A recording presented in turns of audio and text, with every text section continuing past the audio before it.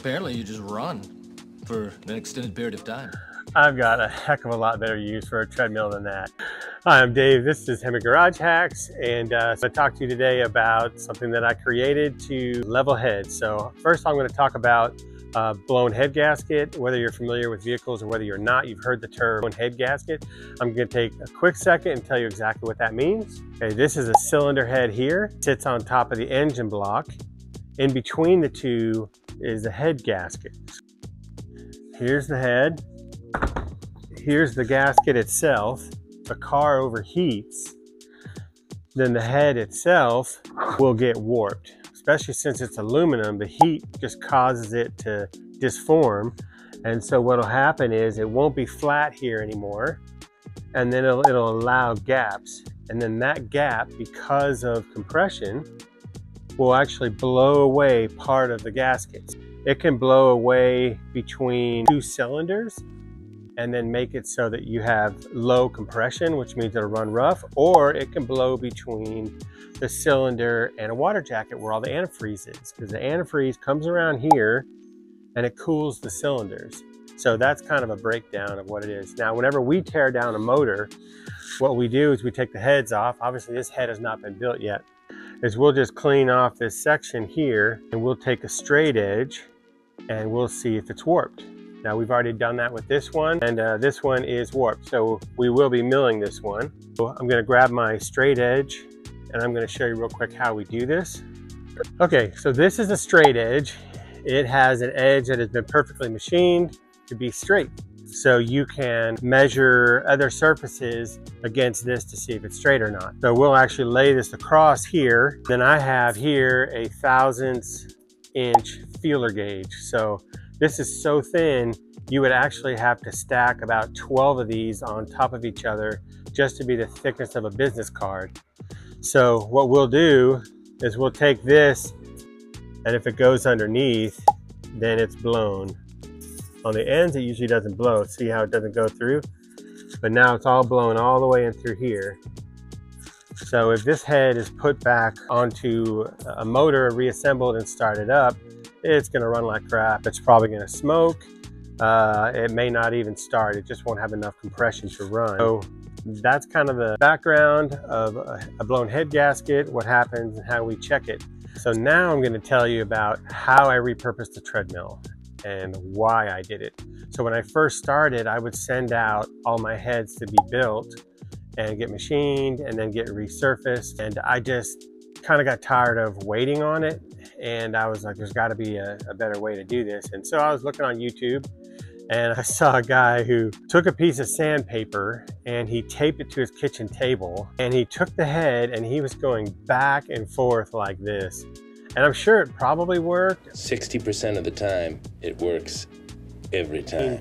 Maybe if the kitchen table was really flat, but if it wasn't, you're kind of screwing yourself up a little bit. And I thought, well, for what I do, we do a lot of heads. There's just no way I can sit there and do it manually. It's gonna take forever. And sometimes these heads really get warped. So I thought, well, why couldn't you just take a treadmill and then put sandpaper on it and have it do that? And so just gave it a shot. So I found a treadmill on Craigslist or Facebook or something like that. It was great because all I did is I cut the belt off and I had a perfect measurement of what I needed. And then I found a company that creates sand belts, any length, any grit, any width, which was perfect. Since about 3 weeks later, I got some belts in and then I matched it to the treadmill that I had at the time. And I have a different version now, but my very first one worked great. So then it was just a matter of trying to figure out how to make sure that everything would be true. After they're milled, it's gotta pass the test. You gotta be able to put a straight edge on it. And this 1/1000 inch feeler gauge can't be passing through it. So we want it to be perfect. So here we are at the mill. A couple of things you might notice right away. First of all, yes, it's on a gurney. Long story with that one. You can tell it's a treadmill. This was actually a little motor that allows the treadmill to incline. Now my first version of the treadmill, I had a lighter weight treadmill and it was fine, but it felt like I had to support some of the weight of the head when I was milling the head. So what I did is I got a little bit of a beefier. So this is like a bariatric treadmill. It's one for a little bit heavier people. Just got a little bit stronger motor put on it. This is the sandpaper here. So what I did last night, I actually went ahead and changed the paper last night, and just for fun, what you'll see here in a little bit, we went ahead and just kind of painted a couple things and showed a little bit how we put it together. To have a stop here at the end so that I don't have to hold the head in the exact spot. I can let it rest up against here, and then I can move it back and forward so that it can get smooth. And then I've got this wrench in my hand because this allows me to adjust here, here, and here, because the belt itself, if you have these rollers, if they're crooked at all, the belt's gonna walk this way. Or if it's crooked, the belt's gonna walk this way. So they've gotta be straight. So this allows me to make adjustments. And then of course, this is my power switch. What I'm gonna do is I'm gonna take the head that I just showed you that was blown. I'm gonna mill it about halfway, just so you can see how much of it actually gets milled before it starts to make the entire surface flat. I'll go ahead and turn the machine on, and then I'll grab this other head and then we'll mill. Okay, so here's the head I was telling you about, and you can tell we measured it. It's dirty all around here, so I'm gonna turn the mill on. I'm gonna go ahead and mill it for about, I don't know, maybe 20 seconds or so. I'm gonna set it right back here, and then you'll get an idea about how it's leveling out.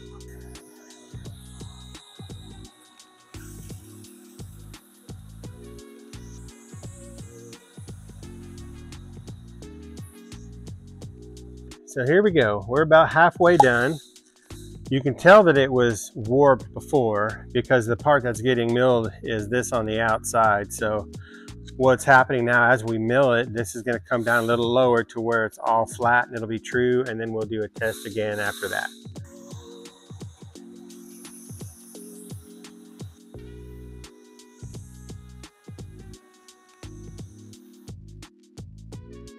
Okay, so here we go. This is a brand new belt. What I'm gonna do is I've got 5 other heads here that I'm gonna mill. Whenever I'm breaking in a new belt, it takes a couple of heads for the finish to smooth out. Just to check where we're at right now, I'm gonna grab the straight edge and see where we're at and see how we're doing. To get my straight edge here, I always keep it hanging. When one office worker, who shall remain nameless, kicked the ladder out from under me and yelled, "Hey Daryl, how's it hanging?" We need these tolerances to be pretty accurate. So we're just gonna check this here. Here, can't go through, go through, go through, through. Here you can even go crossways, do the same thing.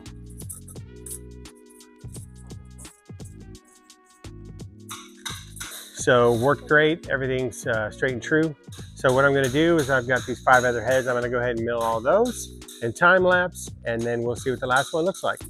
So here we have granite and glass. The granite gives us good structure so it doesn't bend under the weight of the head, and the glass gives us an area to shim if we need to make any adjustments at all. So it works great. We straight edge every head after we mill it. It's perfect. The heads, and then sometimes we'll mill heads for other people. Also been times where I had a customer that had, let's say, a 6.4 intake, and they had gotten it hot and it got warped. You could actually set that on the mill and then take a Dremel for some of the grooves where the intake gaskets would go. Save the intake, so save them from having to buy an intake. So, and I put some wood on here before when I wanted to sand some wood, or if I had a part I wanted to machine, I just put it on here. How'd you do that? I'm not even mad. That's amazing.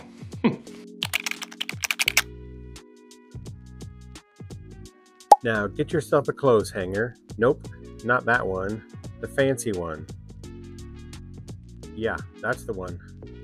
Now disassemble treadmill and cut, and make sure to measure your belt. Now get yourself a gurney, preferably one without a body on it. Then just clean and paint it.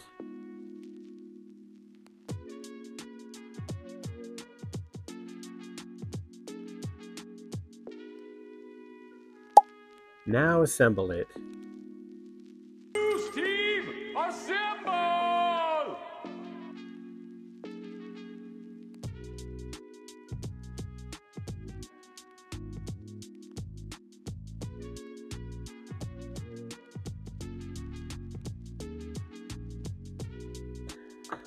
Now you might have noticed we actually have two mills here. This one is for the cylinder heads. The other one has a pretty aggressive sandpaper on there, and we use that to mill exhaust manifolds because they get warped real bad. So, and we have several more inventions that we're going to be showing and some really good content. So if you like this kind of stuff, then you're probably really going to like this video right here. I'm Ron Burgundy.